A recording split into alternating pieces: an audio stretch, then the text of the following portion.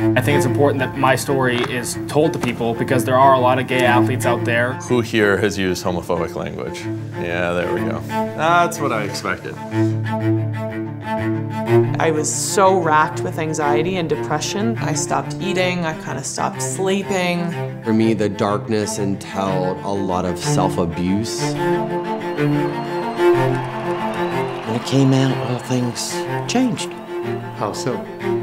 Well, he's not playing soccer anymore. Cut down, cross over. We really don't train young athletes to put themselves in other people's shoes, to say, this is what it's like for your teammate when you're being homophobic. In Sochi, there was only 5 of us that came out.